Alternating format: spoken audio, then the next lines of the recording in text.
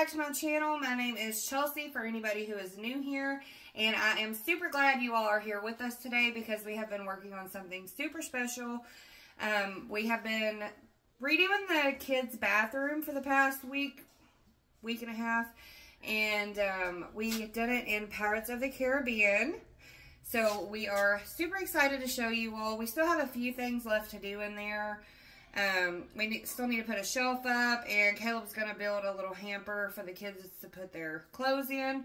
But for the most part, it's done, so I'm going to hop right into it and show you all the bathroom. Hope you all enjoy.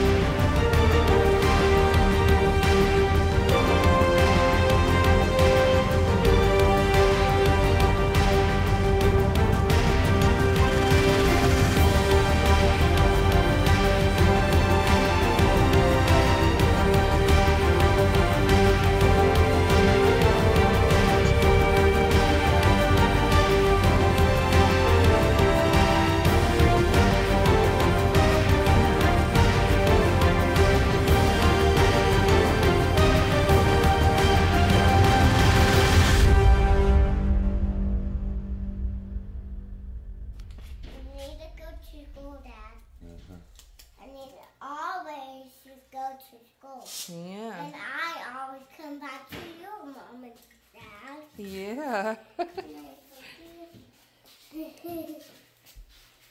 Why you got this? Oh. Hold on, sissy. Now let him cut off the edge.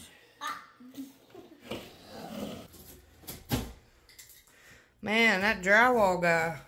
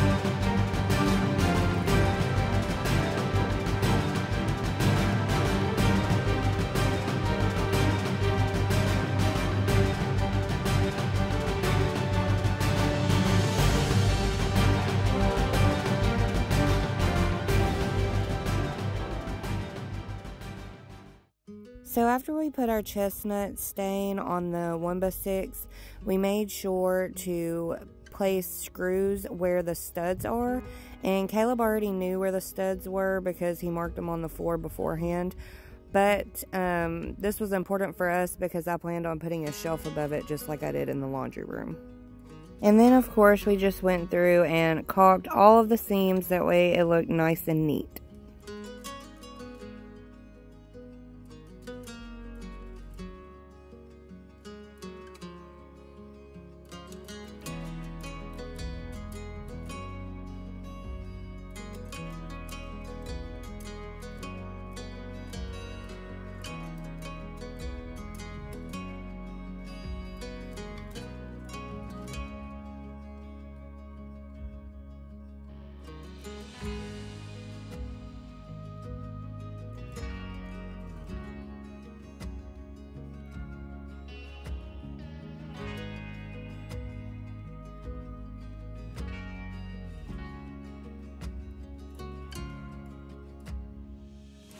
And finally, time to add some paint to these walls. I am so glad that I chose black. I really was itching to paint something this color, and I'm so glad that we done the bathroom in it. And I think I finally got it out of my system by painting the whole entire bathroom. But, you know, I think it looks good and it goes good with the theme.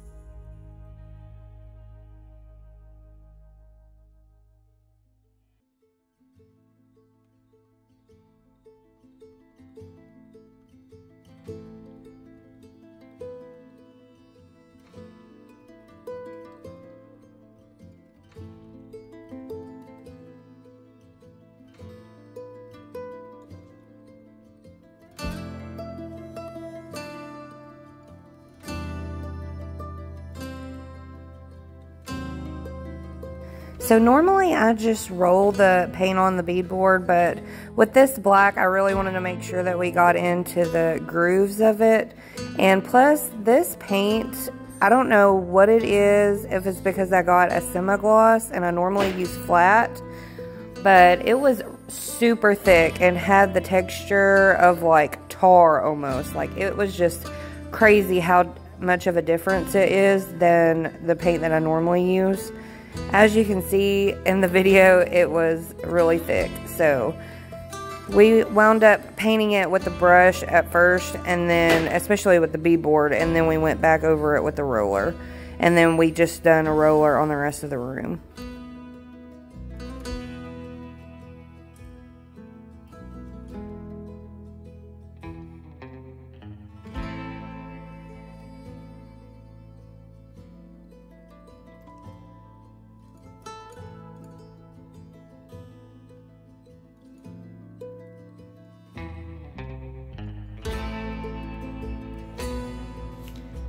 Alright guys, so we got the first coat on the bottom, and now I don't know if I want to do the top or just leave it. I really want to paint the whole thing black. What do you think, Caleb? No? I don't know. Let me look at it from out there. That's what it looks like from this side. I don't know, guys. I mean, it looks alright with the white wall. I like it. I could live with it. But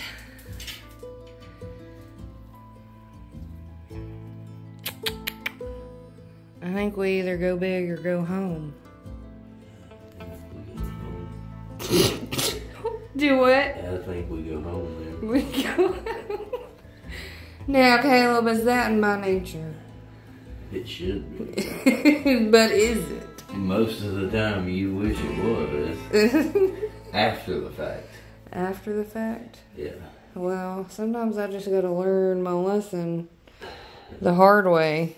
Well, I'm telling you right now, I can't fix black paint. Well, Without priming it all white again. You know, it took a lot of paint to prime it all white again. okay, let's switch out the shower curtain and let me see what it looks like with the shower curtain. Okay? Alright. You ready? Okay. I'm gonna say, to be completely honest, what? You probably need to do the other half of this wall black, the bottom half. The bottom half? Mm-hmm. Just the bottom half? I think we should just do it all black. No, that's too much. Why? We going... That's too much. I don't think it is. I want a wow factor, Caleb. I want to wow. The mirror. Yeah, I got my other mirror out in the car. If you do the whole room black.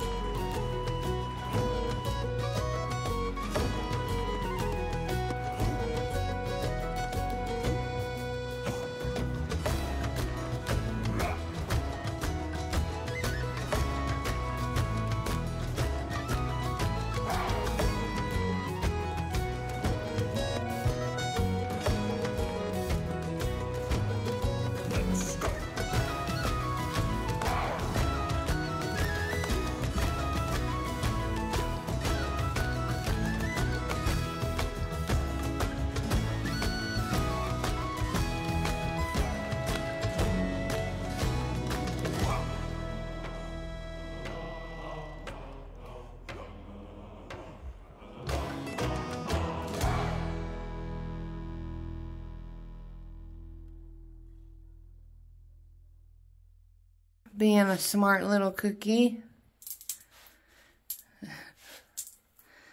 Yeah, get it all the way on there. And then just take the back off of it. Your idea was wonderful. My idea was wonderful. Pretty smart, eh? Savvy.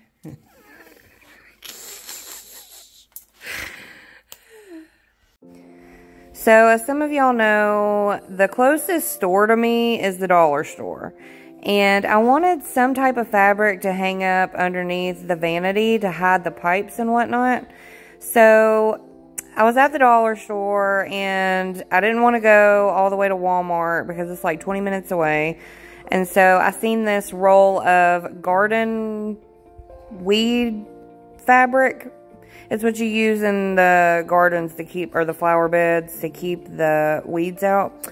So I picked me up a roll of that and we hung it up there with command strips. And yes, it's a little see-through, but since the bathroom is like completely black, you can't really see anything up underneath there. So it worked out great. And it was only $5.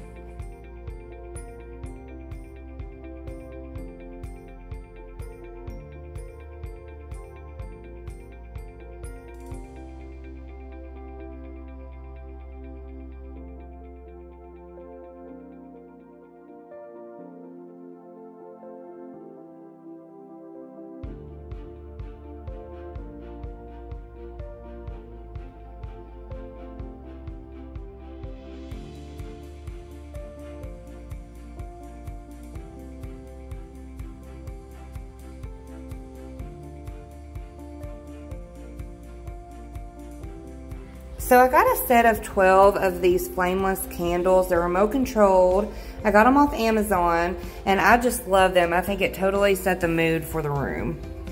And then I got 6 of these towels from Walmart. They were on sale for $3.50 each. And of course, I've got to put my wonderful picture of Carson meeting Jack Sparrow at Disney World. So after I decided to do Pirates of the Caribbean for their bathroom, I remembered seeing some pirate nautical things from the flea market when I went a couple of weeks ago for my birthday. And I actually remembered seeing this platter there. So I actually went back to the flea market and surprisingly it was still there and I got it for $6. And I got those black candlestick holders from my sister. And I got this compass from Amazon, which is actually really cute because it has a poem on the back, "The Road Not Taken." So I thought that would be super cute to display in their bathroom as well.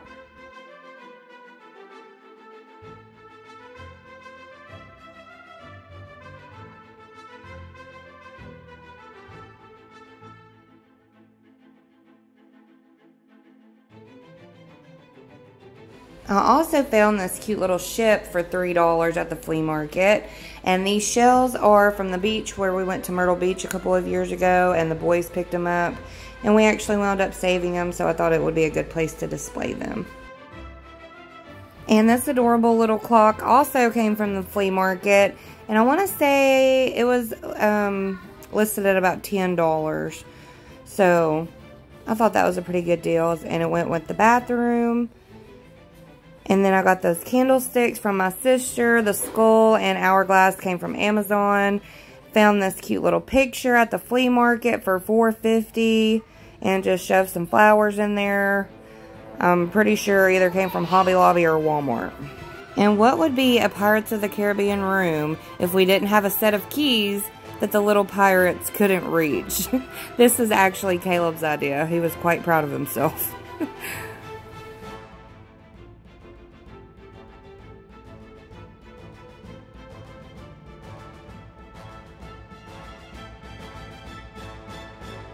I got this sign off of Amazon for probably $10, I think it was. And the little treasure chest was $15, I think. And I've actually found that bottle at the flea market for $5. So I told y'all I had a few things left to do in here. And this is a shelf that we'll probably have to cut down a little bit, but we're going to put it above the toilet. And then Caleb's going to build a little cabinet / shelf area right here to put their towels in. Probably something like this, maybe a little bigger. Or we might build a couple of these out of pallet wood and stick those over there. And then I found this little hook at the flea market for $5. I'm going to put it on the back of the door, which will be in the next video.